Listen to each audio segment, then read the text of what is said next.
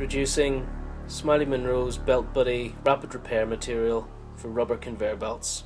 This new product will be officially launched by Smiley Monroe at Hillhead, the UK's largest working quarry show, from the 19th to 21st of June as part of our vulcanizing materials and equipment series.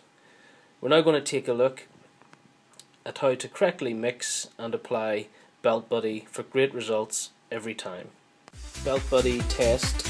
We're repairing the equivalent of a 6mm hole in a piece of conveyor belt.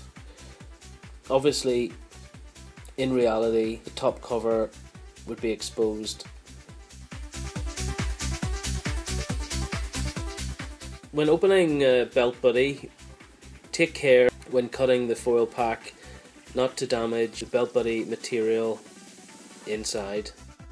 The first step is to remove the plastic clip from Belt Buddy to begin mixing process. Once the clip has been removed, begin mixing the Belt Buddy.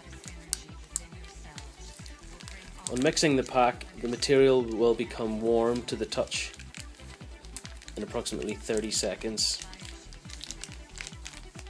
Mix the pack vigorously for between 60 and 80 seconds in total, paying special attention to the corners of the pack so the Belt Buddy is thoroughly mixed.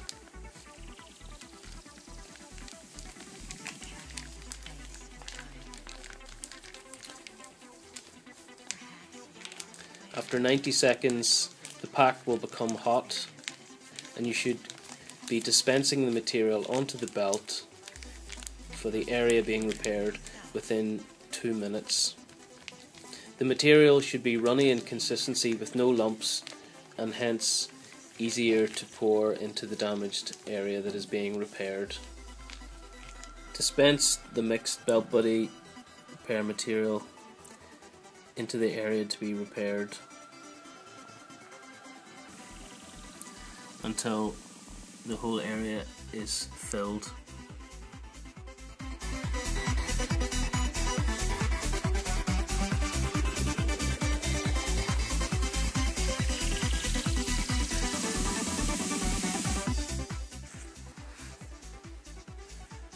Smooth off the repaired area.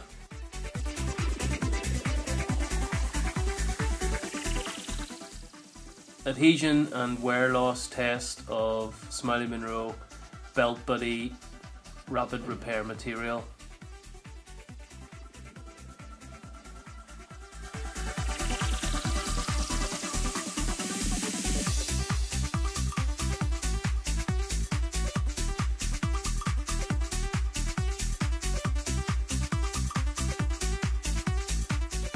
After running on test conveyor at 2 meters per second for 6 hours, material left deliberately high for very aggressive skirting rubber contact.